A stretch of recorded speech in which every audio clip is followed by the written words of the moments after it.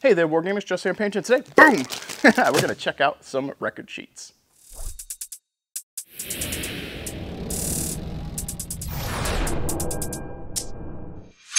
I'd like to welcome you guys back to the channel. Thank you for tuning in today. If you are new here, please alpha strike that like and subscribe button. And if you're a returning viewer, thank you so much for tuning in to help support what I do.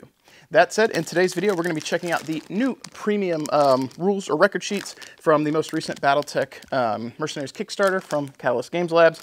And this one's not going to be that much different, if really any different, from the previous record sheets set or premium record sheet set, except that it's got new units. Now, that said, I do want to crack it open and show you guys what we have, because I think these are really cool and a nice product that at least new people to Battletech might enjoy. The veteran old grog guard, such as they are, probably don't need these because they have all the record sheets they've been using since they were teens, and they're definitely at the top, the generals of the Battletech, and this might not be the product for them.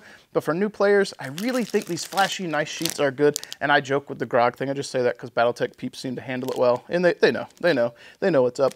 But I think these are really nice for growing the community, for new people that are approaching Battletech proper. These look flashy and nice, and they look a little bit better than the standard white printouts, and that's why I'm really excited to review these today, because I think for the longevity, the health of Battletech, we need growth. And as someone who's a big Alpha Strike fan, seeing Classic grow is still good, because those players are getting into Battletech, buying Battletech stuff means Battletech grows. So while I'm not a huge Classic player, I still think this is a valuable product to have to get new players into the game and kind of lower the scary approach towards getting into Battletech, and also give you something nice and flashy. If you see this on an actual game table at the store, it's going to look cool. So that said, let's go ahead and stop my ramble and flip the camera around and show you guys these record sheets. All right, guys, let's check out the premium record sheets from the Mercenary Kickstarter. I'm excited about these. I know some people are not, but I'm excited about these for a couple of reasons. So, I think the pretty sheets are very nice and they look cool. I like to collect. And I think that trying to get access to record sheets online can be easy, can be annoying, printing out. It's nice to have dry erase stuff, and it looks good. The secondary benefit of this is, this is really easy to learn with, and you simplify the game from the start. So just using this gets you a little bit of crunch, and you can have some fun. You can transition to this for Classic, and it's got everything here. You don't have to go online and worry about anything, and you have your pips, right? The big deal is if you go into a store and you see somebody playing with these or these versus the white printouts, the janky ones from the computer, this draws a lot more attention, in my opinion. Is there anything wrong with the white printouts from the computer? No. Have I played with them? Yes, they look great. But if we were going into a shop and someone was playing Magic the Gathering and all the cards look like white printouts, that doesn't look as cool when you're playing with them. The artwork and the shiny, the cool, eye-catching stuff that gets you to look at a thing, right? If you walk in and you see somebody with this and you don't know what Battletech is, this looks cool. You might be like, oh, what's that? Are they playing a role-playing game? What's that cool thing? What's that guy on there? What's the colors? What's happening? Versus a standard piece of white paper. So I'm very excited about this because I think it's something that eases the barrier of entry and gets things in people's hands to just play with quickly. Also, because these are dry erasable, they're ready to roll. The paper ones you have to print them or scan them and print them or laminate them. So this is nice. Plus it looks good. It's going to be flashy and get people looking at them in the store. That said, don't have anything fancy to talk about with the stats on these. I'm just going to pop these open and let you guys take a peek at everything that comes with the premium record sheets from the Mercenary Kickstarter set. I won't know until I get through all these if they include the Legendary Mech Warrior sheets, which would be really cool if they did. I suspect they don't, but it would still be cool, so we'll see. I believe these are probably going to mirror all the units, at least the mechs that were released. So we'll get in tight here for the smaller sheets, and I'll have to zoom out for the larger ones. But starting things off, we got this bro here. Looks pretty cool. I like seeing the larger artwork. The other thing that's nice with this too is if you're curious, you can grab these and look and get some ideas for reference for painting your mechs as well. I can't remember what this MSRP'd for. Does it say it on here? 35 bucks. Not the end of the world, honestly, because if you were going to, oh, different guy on the back. That's the Whitworth, and that's the Hermes. So oh, I sold my second set. I probably would have kept that knowing that these were double-sided with different mechs. That's unfortunate. Anyway, 35 bucks saves you some time without having to print or laminate, and these are already ready to go. A little unfortunate that these smaller ones are double-sided. I would have kept them just so that if you're playing you don't, you and your buddies don't have to like, well, I wanted to use the fire starter and I wanted to use the javelin. Oh no, now you can't. But it is what it is. They'll be at Nova. I might be able to pick up a record sheet there if they have them. If not, we'll check Adepticon next year. We will see. Yep. So definitely cool being able to see the larger upscaled pictures here. Dig that. Oh, Jägermech boy.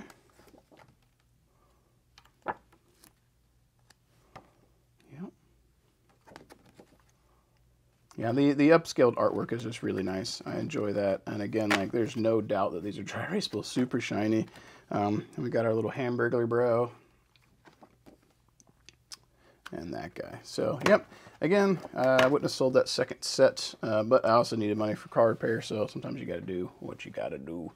So let's zoom on out so we can see the full sheets here. And let me rotate that. No, it's getting a little dark, so we might just have a sheen on there. I'm sorry. You can see my light strip right here. But yeah, we'll see what these guys are looking like.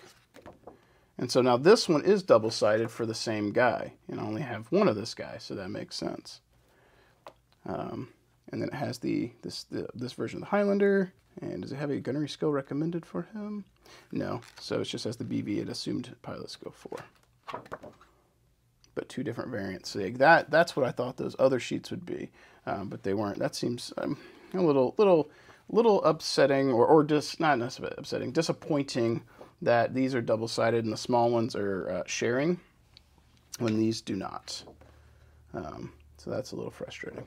But as we go through here, if there's a mech sheet on here that you guys are like, hey, you should really look at this. This one's really cool, stat-wise, let me know. Because there's the old groggies in the Battletech world who know a thing or two about Battletech. They'll tell you when you see a variant that's really good, that's a sleeper, they'll usually tell you like, yo, this mech is really good. Don't sleep on it. Look at it.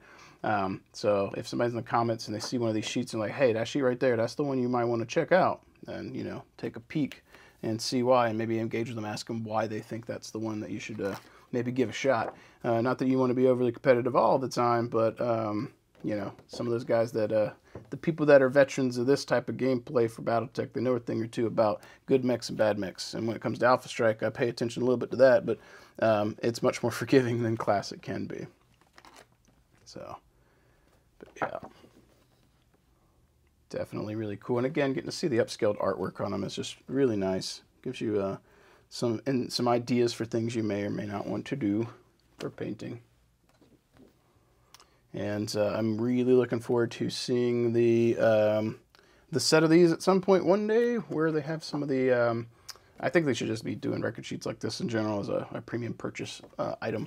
But it'll be nice to see some of the token mechs from the Ill Clan era and Dark Age in these. Like, I want to whip one of these over and see a Savage Wolf on it. That's what I want, because I think that would be really, really cool.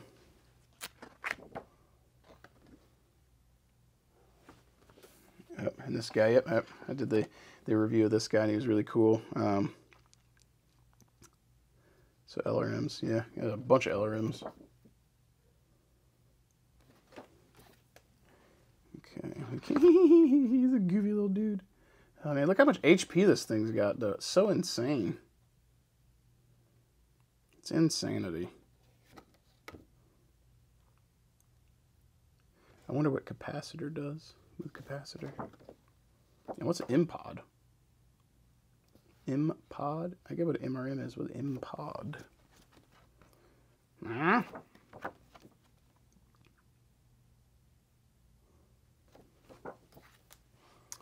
Which one's this guy? The Charger? The Charger?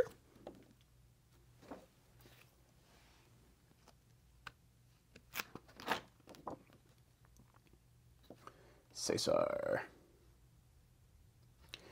Yeah, and not as many, like, I guess I'll say not as many. I'm a sucker for clan stuff, as is everyone, so kind of like peeking, hey, is any of it make it in here? Any of these guys sneak? Because they're a variant, because like if there's a Dark Age variant, like maybe they got some stuff, which this is Dark Age era, so maybe, so maybe he's got some stuff. But no, I hadn't seen anything that's specifically stand out. This guy's got pulse lasers, though. Those are nice. I remember that those hit easy. Got extended range.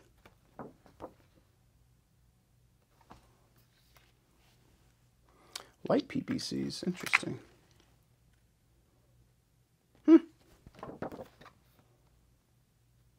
I say this like I know what I'm talking about. Look at all the pips. It's insanity. I got ATMs though. I like ATMs. It's probably my favorite weapon in the game. Not that I play Classic very often, but I like ATMs. I like AC-20s. I like Gauss. Like ATMs because of versatility and it's really good, really cool, really good. I like Gauss for the same reason like AC-20s. When it connects, you know it connects and it hurts. That's why I like that one.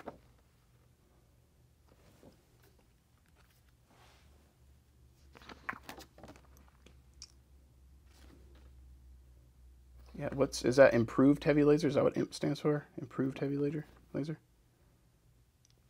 Yeah. And this is also why I usually keep one of every mech that comes out, even if it's one I may or may not paint at any point.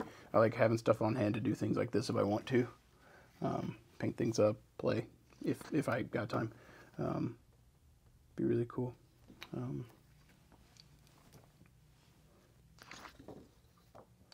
The Vulcan.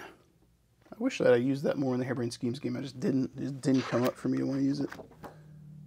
And this guy with his Optimus Prime looking helmet on. Funny to me.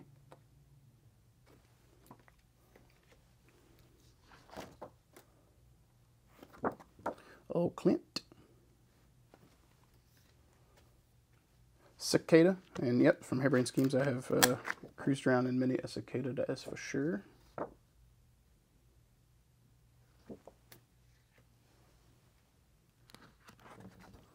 Assassin. A lot of these, like, I don't even know what they are, because like there's so many mechs in Battletech universe that I know a lot of the token mechs, right? But a lot of these I'd never seen before, never. And then when I did the review with the plastics, you know, they're probably replacing ancient old metal ones with these new plastic ones, which is nice. But I didn't even know some of them existed in metal because I never heard of the variant before. Of course, I knew what a Firestarter is. I know what that is. Firestarter. All right, we're getting towards the end here. Let you guys kind of see everything that was in it. And there's my boys, Wolf's Dragoons. My boys. And the Firefly. And I guess that's Comstar. Right, that's Comstar. It's not Wobby. Wobby's the sword, so Comstar. And in the last but not least, the Flea. Yep. So, like I said, these MSRP'd at 35 bucks for the set. I think that they were part of the pledge. That's why I had two. Again, I sold one on the eBay. Probably would have kept it just to have the second set of these. But it is what it is. Not the end of the world. And do I think it was worth it? Sure. I think more stuff like this is just really good for the longevity of the game and getting new people in. And in particular, I really like these because they're simple and easy, and it cuts out some of the complexity of Classic. And you can, if you start to have it to where you have a slider of how much complexity you want, how much time you have, that kind of thing, it's going to help with the barrier to entry and getting people into the hobby, into the universe. So I like these. I think if you get somebody playing with these in the local hobby shop, the foot traffic that walks by and sees it is much more likely to stop and say, hey, what's that? And there you have it, folks. That is a first look at the Battletech our Mercenaries, or Mercenaries Kickstarter premium record sheets. Hopefully you guys enjoyed. If you got some thoughts of your own, sound off in the comments below. If you're still waiting on the Kickstarter stuff, please be patient. I'm sure it'll get there soon. And if you've already got yours, I'd love to hear your thoughts on the products that you've gotten. That said, though, that's all I've got for you guys today. If you want to help support the channel, check the description down below for all the goodies and links that you can use to help support what I do and keep the video content flowing.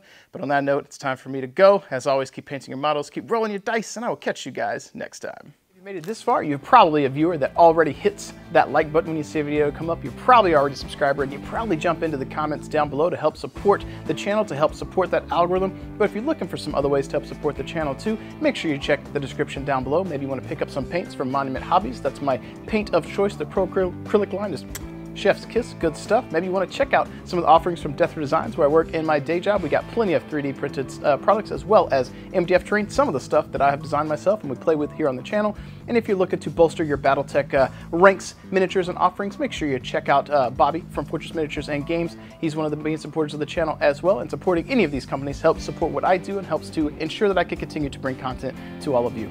If you want to become a super supporter, I highly recommend you guys check out the Patreon. You guys give the extra little edge to help push more content out, and I really do appreciate that. And my ultimate goal on the channel is to continue to be able to not only put out the content we have now, but to get to a point where you can put out more content later, whether that be battle reports or painting tutorials or just more rambles, anything at all. I'd like to be doing more content for you. This is something that I enjoy. I like being able to cast a light into the darkness to bring a little bit of hobby positivity to all of you and make you feel good, and also enjoy playing games myself.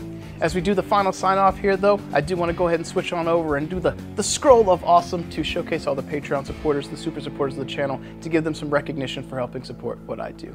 Thank you guys so much, and I will catch you guys.